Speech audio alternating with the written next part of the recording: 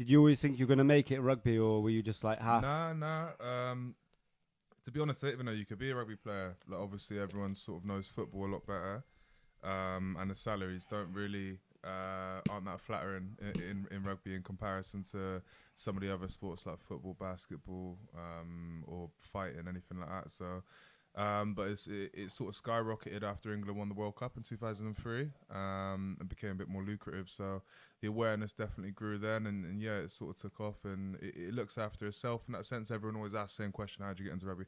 It sort of like gets into you, you know, like it finds you itself, and that they sort of like bring you into academies, and yeah, the path sort of it carves itself in that sense.